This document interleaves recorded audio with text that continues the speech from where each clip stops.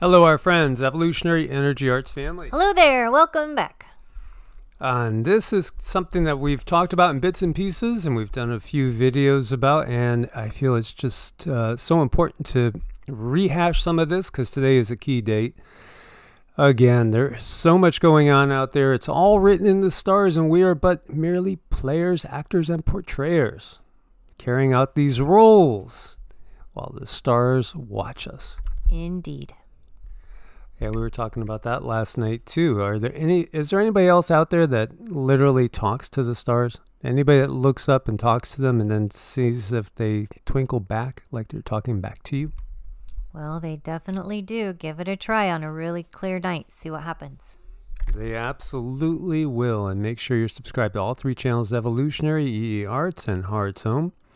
So Nostradamus was, among other things, a court astrologer.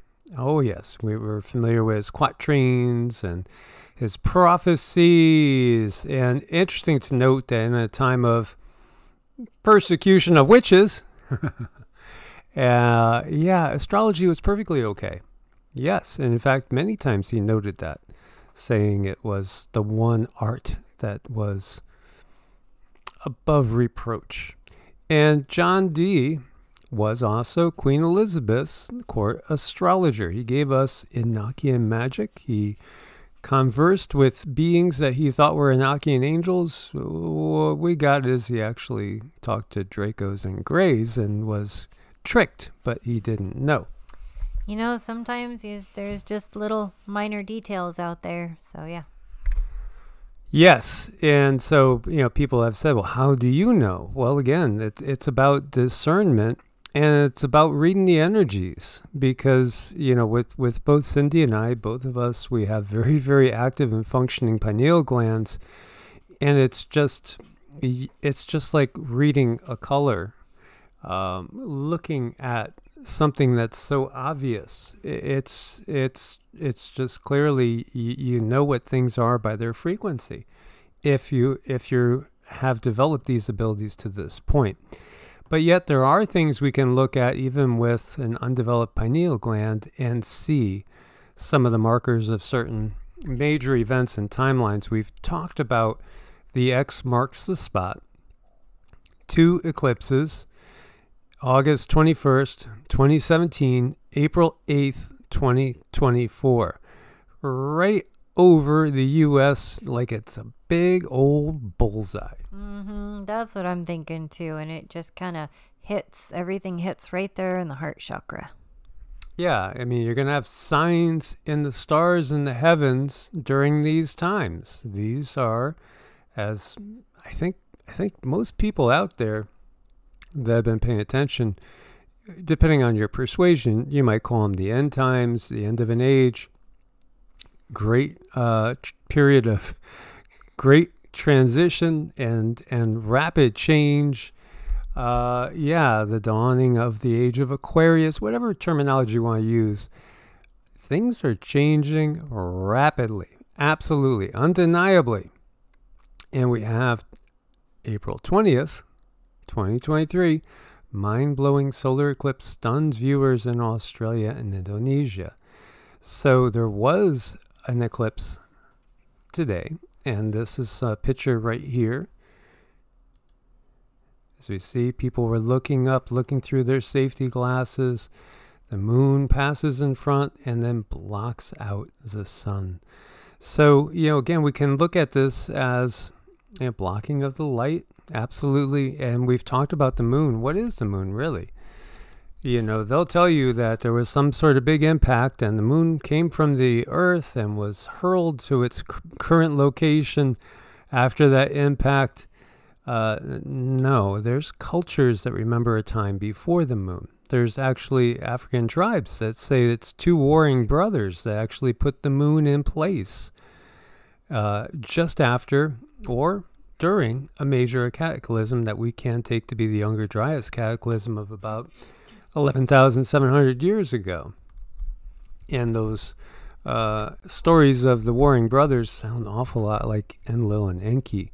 When we go to the Italian peninsula and we we listen and read some of the earlier mythologies from the Etruscan people. And the Etruscan people are fascinating too, because, they didn't speak a Latin language. They had their own little dialect. Where did they come from? Were they survivors of Atlantis, perhaps? Maybe, but they also remember a time before the moon, when the moon wasn't here.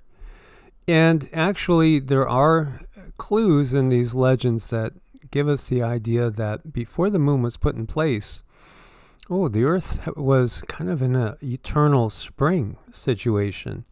You didn't have all those storms that we have now. We don't have the earthquakes. We don't have, all the tidal influences. Actually, things were very, very stable, calm, and peaceful, almost like the Garden of Eden, before the moon was put in place. What type of beings could move a body so large? Well, obviously, ones that are technologically much more advanced. So if the moon was put there by technologically advanced beings, could they not set the timing to coincide with certain events that they want to transpire, utilizing the motion of the planets and the stars out there to take advantage of understanding just how this matrix works? And we look to the moon in astrology, and we see that it is all about our emotions. It's all about the mind. It's the mother. It's the grandmother. And if it is placed in the appropriate position, there is balance.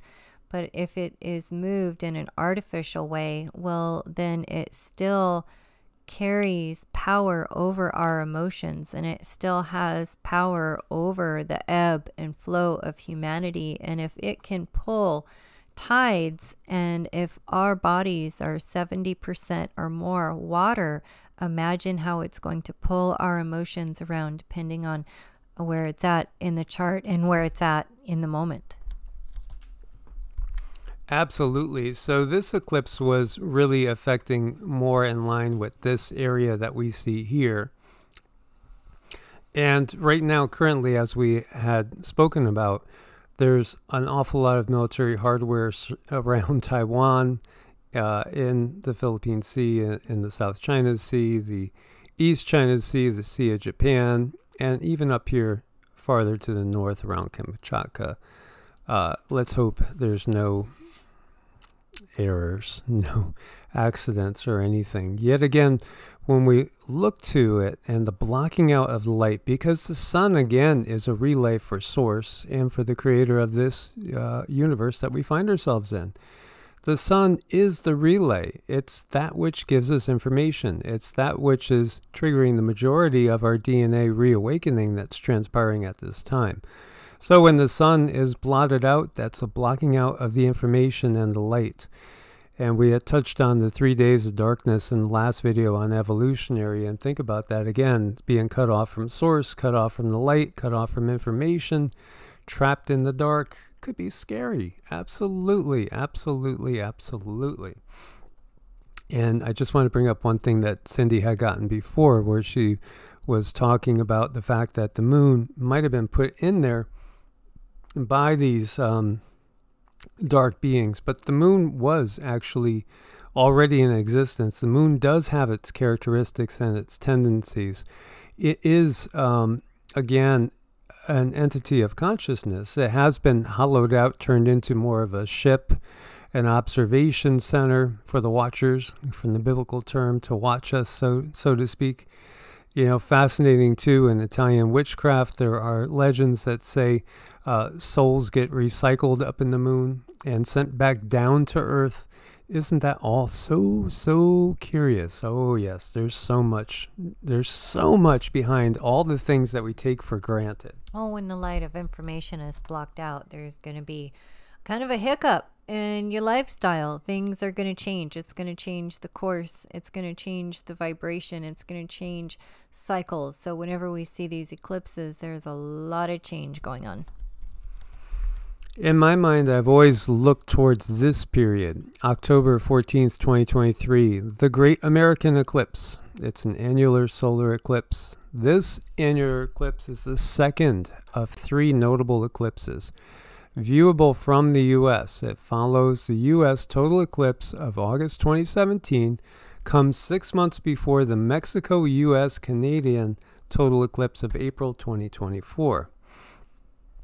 Annularity, where the sun forms a ring of fire around the moon, is visible along a narrow path that crosses the U.S. from Oregon to Texas. It then passes over Mexico's Yucatan Peninsula, plus parts of Central America, Colombia, and Brazil.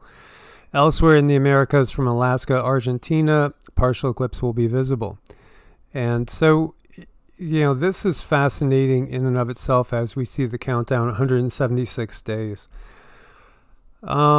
Man, there's so much that I get from this. For me, this has been what I have felt would be the initiation of the war.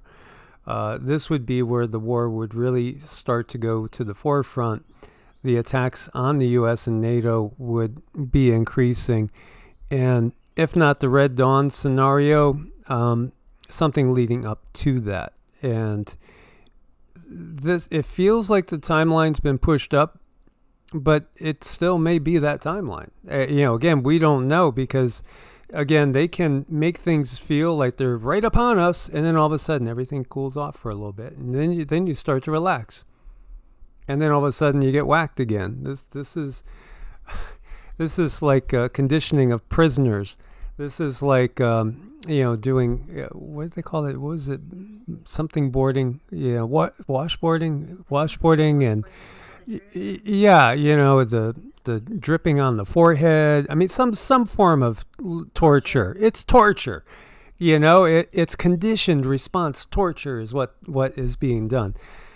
Now, some have said that they view the fact that the moon is just the right size to eclipse the sun as being that it's the act of the creator of the universe. It could be the act of technologically advanced extraterrestrials that totally understand exactly where they need to put it to block out the light. And when you look at the patterns of eclipses and all, I gotta question it. There's a lot of things that don't seem to follow the exact pattern and timeline. People have questioned the movement of the moon. How many people have seen the moon in a spot where you didn't think it was supposed to be? Again, doesn't it seem like these things are steered? Well, maybe it is, because they actually are steered. And this is part of the big reveal. This is all part of the big reveal. Look at where this is going to go. As you can see, this eclipse path, this right here shows you. Now, what do I see? Well, for one, if you take this in reverse, you see the flow of a lot of migrants that have been coming into the country. They've been coming on up through. We saw a whole bunch of Chinese nationals coming through Panama and crossing on up through Mexico, coming up into the U.S. We also know that at some point in time, according to many prophecies, many people's visions, we're going to be invaded through Alaska, Canada, and down into exactly where this is. This path right here is where the other one we're going to go to in a moment comes from as well. So again, it comes in at Oregon. And, Oregon, too, here's Cascadia. It's right here, the Cascadian quake, the Great Cascadian Quake. And then this is following along the path of the border. The eclipse blocks the light from the U.S. So I feel this is a key sign that's saying we're in for a lot of darkness in the U.S. And perhaps it is, it's already underway, obviously, but perhaps there's a darkening at this point in time. Mm-hmm. Well, you look to individuals too, and when we work with people and talk with people, we realize in their lives there's a lot of things that have shifted And, you know, it appears to be dark things. It appears to be gloomy times, but we always have to remember whenever one door closes, several other doors open, but it's up to us to find those other doors and open them. But people have been going through a very, very difficult time. I would say probably ever since that sun sneeze when it was at a KP8, and it's like things have not stopped for people. It's just been really kind of relentless, like this torturous beating of emotions. But this is all, ultimately, it's going to help us grow. It's just really hard to walk through it. Absolutely. Well, this is all about the breakdown of the system. Yes, it's about transfer of power from the U.S. and NATO to China and BRICS, but that's not going to last long at all. That's just a transition again. And all their plans and scheming, it's going to end up in so many ways all being negated for many people because there are going to be those that break free completely from the system. Completely. And they are going to create their own little gardens of Eden in different locations. So it is the revelation of exactly how this system has divided humanity into different camps. And yeah, there will be those that go along with the controllers, that jump into the smart cities, get their universal basic income, never even leave the smart cities. What we've seen with the Star Kids that we have channeled from 2055 is there's no airplanes going from city to city anymore. If there's any sort of flights, they're actually small little private vehicles and stuff going inside of the cities themselves, or they are not really manned by humans coming and going from the planet. Again, things are going to change. Some of us are going back to a much more intimate relationship with the Mother and with Mother Earth. And those that do that are going to find that they're healthier, they're happier, they're more in sync and harmonious with everything around them. They understand how everything is codependent on each other, how we are all cells in the planet, and the planet is just a cell in something much bigger. And they will find that they have increased life expectancy and they're able to do amazing things. And the others are going to go the route of the Borg, and they will be assimilated and utilized as a resource, and again as a slave source as well. So when you look at this is so telling, because this is really the invasion route that has been leading into the U.S. For a long time, but which has increased dramatically again since 46 took office. 5 to 6 million people have crossed the border illegally. And, you know, it's curious, is it not, how these X's cross. So when you look at the 2023 October eclipse here, and then we look at the 2024 total solar eclipse over here, there's an X that's put right on Texas. And, you know, again, this goes through the St. Lawrence. It's fascinating when doing research about earthquakes in the St. Lawrence region. There's many large earthquakes in the St. Lawrence region. Now, where we understand why we have those in Cascadia, perhaps even a 9.0 that happened in 1700, they don't really have an explanation for why there's large quakes in the St. Lawrence region. So that's really curious. But then again, too, the X crosses here in Texas, right, where it's been fracked like as much as anywhere probably in the U.S. and in the world. And all those fracking wells are just going to amplify the effects of any earthquakes. And then again, you know, as we were noting, you do find really large quakes down in Mexico, in that region where the Pacific and Mexico are right at that line of the eclipse. So it's all really, really fascinating to see.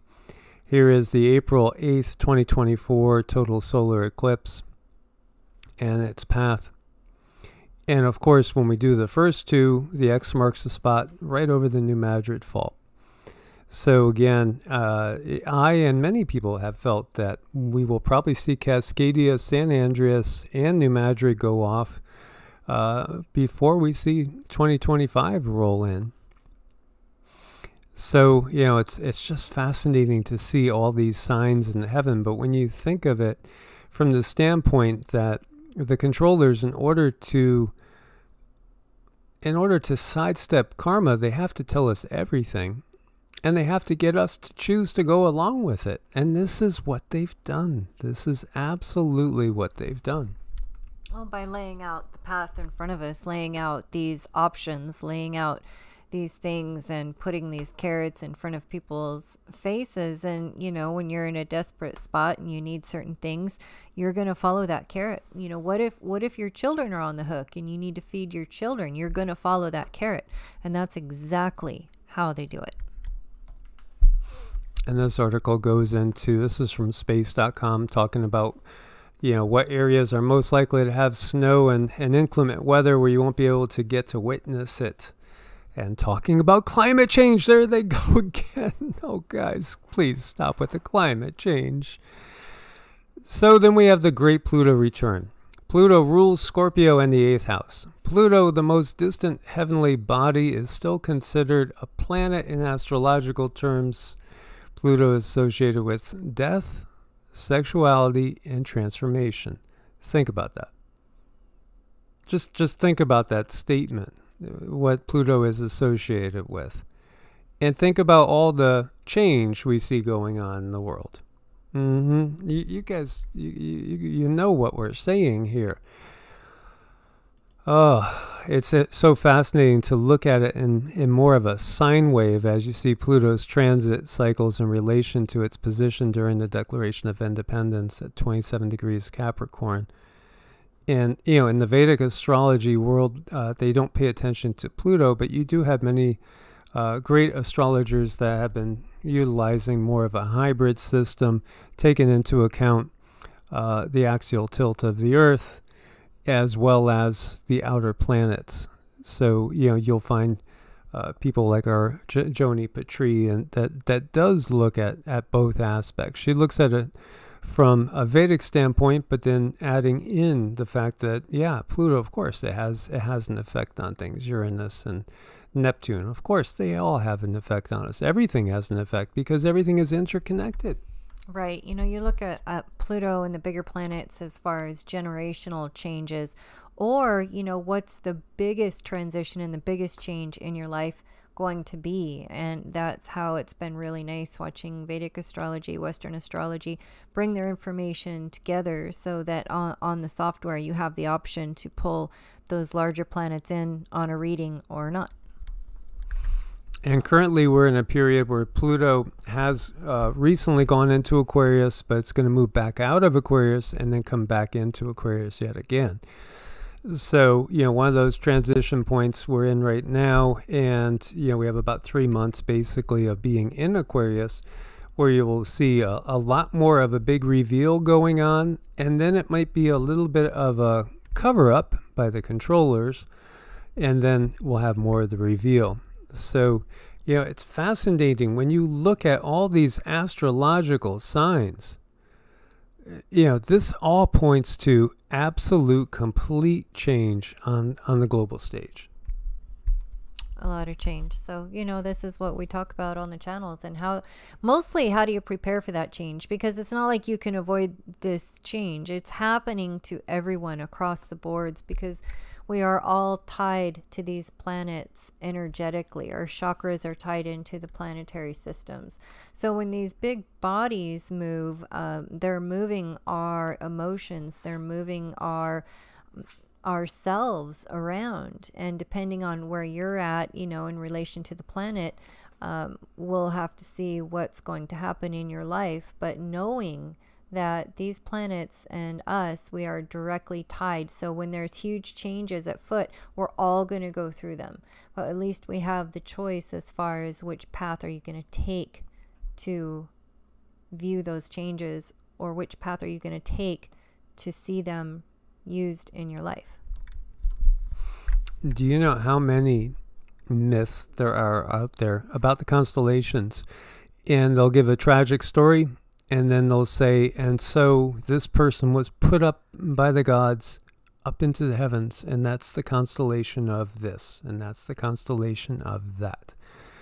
And there is actually a line of thinking that in some way, shape, or form, our higher selves literally are, perhaps, stars.